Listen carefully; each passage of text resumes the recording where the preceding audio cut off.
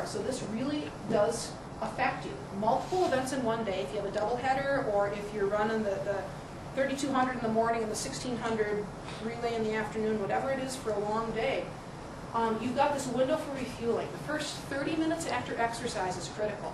Okay, you get done with your soccer game, you guys. First 30 minutes after you're done, you've got to make sure that A, you get hydrated, and B, you get carbohydrate back into you. Because the muscles that want to store it back, the blood flow is up, and the enzymes that help to pack it back are really active. They're like, give me some carbs, I want to put it in there, okay? And if you don't give it to them, it isn't going to do it, all right? We have to grab the wild players as they're leaving and make sure that they have shakes, and make sure that they've got snacks, that they have other things.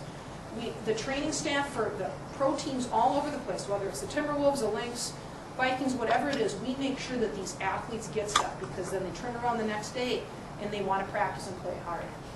So after 30 minutes, all right, the next hour and a half is critical. And I'm not saying grab a sandwich after you get done playing football. God, no. I mean, who wants to eat that? You couldn't make me eat a sandwich after I'm done playing hockey. But I'm thirsty.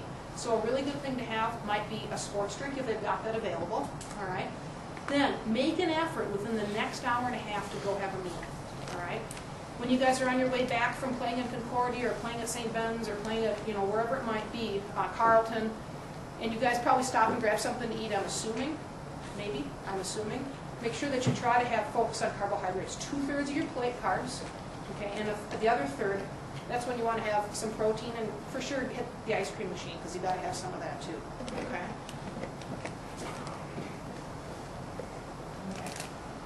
Just a couple quick facts about this. Your muscles can only replace glycogen at 5% per hour. So if you think about a game tonight and a game tomorrow night, let's say it's a soccer game or whatever it might be, you have to know that if a game is being played tonight, you may not be fully recovered for tomorrow's game. You maximally replenish your glycogen stores in about a day. So it's really important, especially for 2 days. If you have a thing in the morning and a thing in the afternoon, there's no way they're going to be fully recovered by the afternoon.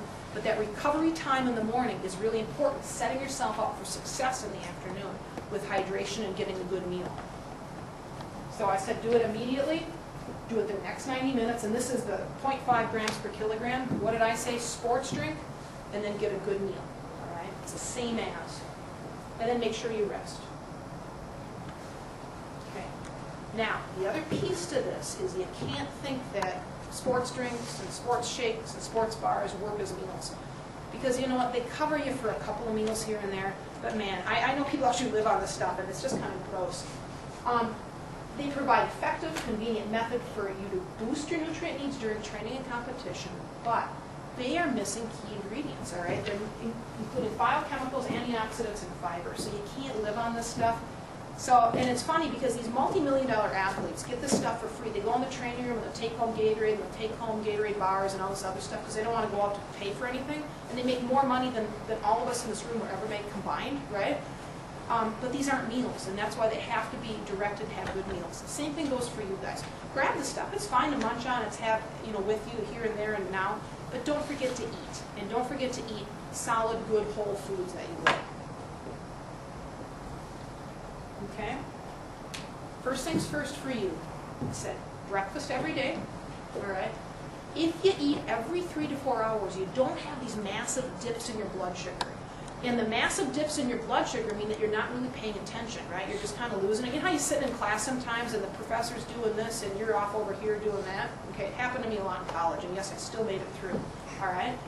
But you don't want these massive dips in your blood sugar, and you don't want them, especially when you begin to exercise. Because what happens when you begin to exercise is you have what's called an insulin response just when you're starting to exercise. And when you start to exercise, if you have this insulin response, you can really dip lowly and not think. Okay, so every 3 to 4 hours, make sure that you're eating something.